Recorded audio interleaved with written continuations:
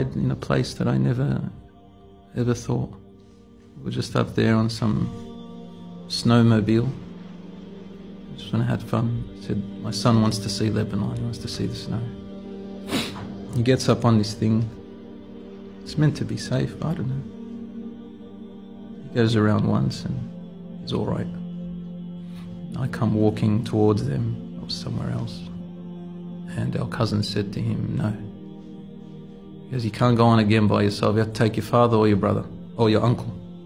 Because my brother, he had experience on it. Knowing my brother Muhammad, subhanallah, he'd jump and do anything, subhanallah, for people.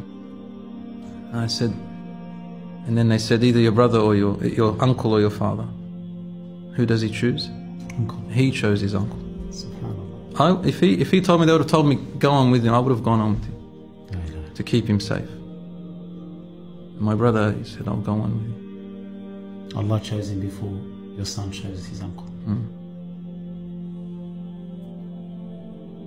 You know, they loved each other a lot. يُبْعَثُ الْمَرْءُ مَعَ مَنْ أَحَبَّ.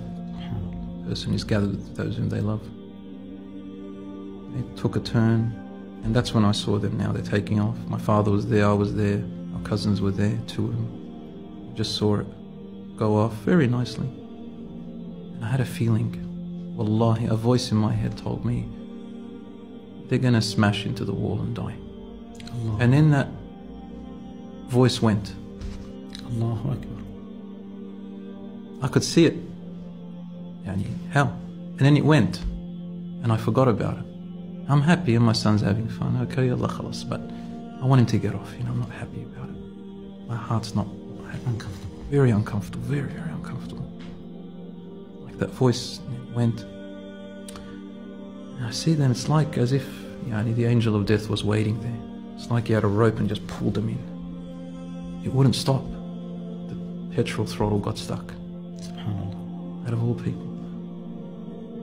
They just smashed into the wall at a high speed. They couldn't, I could see them trying to maneuver. They couldn't get off. Very hard for me to talk about it, but my son passed away at the scene. I ran to him and tried to. Died within 4 minutes maybe. And my brother, he survived a little bit. About an hour, he went into the ambulance with my son. And my brother's telling him, I'm following you, Ammo, I'm following you 5 minutes.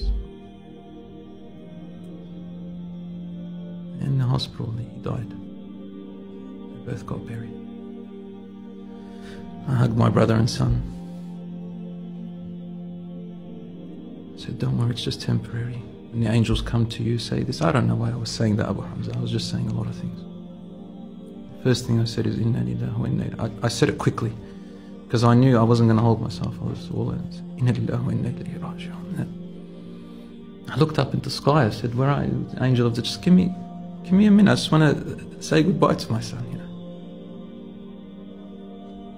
إذا جاء أجلهم لا يستأخرون ساعة ولا يستقدمون.